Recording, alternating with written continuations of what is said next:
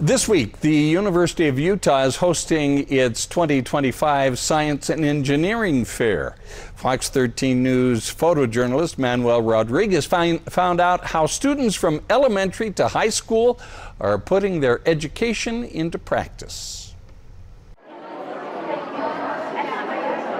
There's other people whose heart rates stayed basically the exact same the whole time.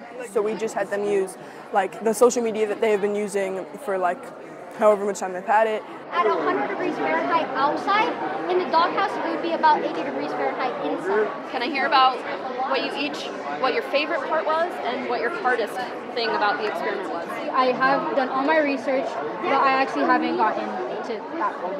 We're here for the University of Utah Science and Engineering Fair, which is an annual competition each year for students in 5th through 12th grade. High school students participated on Tuesday, elementary students participated yesterday, and today we have students from junior high.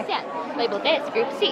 Then prepare the third experimental group by measuring a mixture comprising of 15% phyllosilicates, 15% biochar. Projects here are insanely good. Yeah, it's so interesting. And there's a lot of people who clearly have known a lot about this for long amounts of time and are super passionate, and that's really intimidating to hear. Well, we had to do a new project because our original project Got destroyed by my dog. Your project title is Crawling to Stress.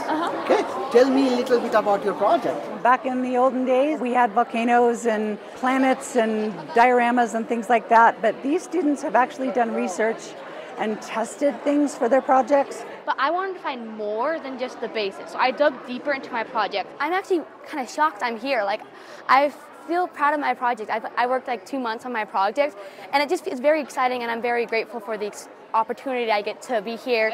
I had each participant find a book or a book series that had the same reading difficulty level. So example, for the Harry Potter series, it doesn't get more difficult, it doesn't get less difficult, it stays consistent throughout the whole book series. A lot of the judges that we have come from the University of Utah. We have a handful that come from businesses in the Salt Lake area. STEM education is so important, especially now as things are changing in the world. These students are looking at how to make better soil, how to grow plants better. They're looking at cancer research.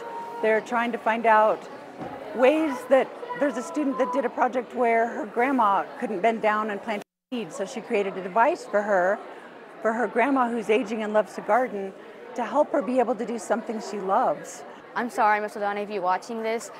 Science is not my favorite subject. I'm actually very grateful that I did it. I'm very grateful for my science teacher, that she was able to help me with everything. Without scientists, we can't predict storms, we can't predict the weather, we can't find cures for diseases. And these students are our next generation of scientists who will take care of me as I age and find things for my kids to do when their car doesn't work, and how do we conserve fuel. I could go on endlessly for all the things why STEM education is so important for students.